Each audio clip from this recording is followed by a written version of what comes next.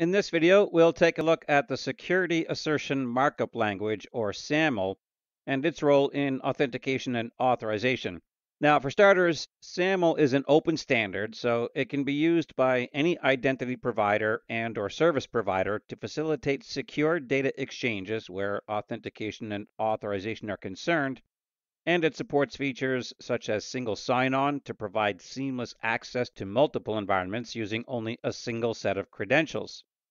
Now, it's primarily designed for web applications to centralize authentication and enhance the user experience, but it's part of a protocol agnostic framework, so it's widely adaptable across many different platforms and service providers, which makes it a common choice for hybrid cloud or multi cloud implementations. As for its architecture, the authentication process itself using SAML always involves an identity provider and a service provider. The identity provider is responsible for managing user accounts, authenticating them, and certifying their access permissions. And the service provider is an application or service that relies on the identity provider to provide user verification to grant the appropriate level of resource access. Now, this is all done through what are known as assertions, which themselves are secure XML-based documents that include the attributes of the user that are required by the identity provider to ensure their identity is valid. Just as a simple example of that, you would provide a value such as an email address to indicate who you are, then something like a password to prove that you are in fact the owner of that value. Binding protocols are then used to determine how SAML messages are transmitted, such as by HTTP post or redirect operations, and the metadata provides a structured description of how communications should occur between the identity and service providers, including any certificate usage or endpoint URLs. An organization might choose to implement SAML if they're looking to simplify their access management environment by configuring features such as single sign-on to reduce credential fatigue and administrative overhead, or they might want a more centralized authentication platform to reduce the risks associated with authentication, such as phishing attacks, by simply reducing the number of authentication requests.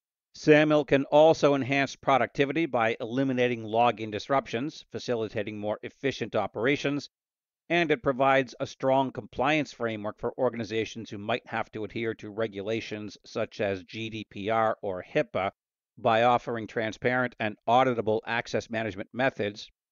It reduces the load on your IT personnel due to its streamlined user provisioning capabilities and can scale easily and consistently as your environment grows as well.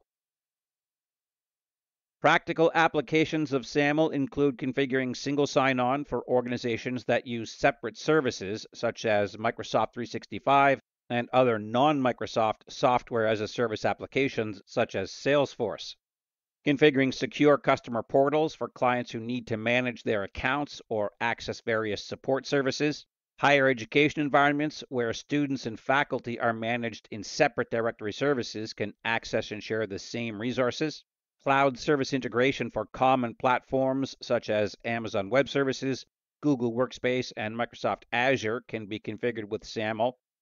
And government agencies that require interagency collaboration to classified systems or data can do so securely, even across diverse systems or platforms. However, like anything, there can be challenges, including integration complexity, which may require advanced skill sets and detailed process documentation to overcome. And no protocol is 100% effective nor 100% secure, but updates are always being developed to reduce vulnerabilities, so be sure to apply all updates to minimize risk.